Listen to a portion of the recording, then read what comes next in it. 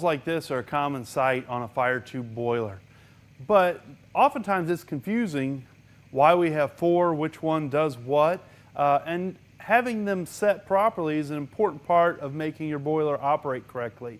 So let's take a look at these controls and examine the use, the purpose, and the proper setting for each of them. Like any important control on a boiler, water level control, pressure control, we typically have more than one instrument doing that job. That's just a backup for safety purposes. So with four controls like this, two of them are dedicated to shutting the boiler off in the case of high pressure. The first one to normally shut the boiler down on an increase of pressure is the operating control.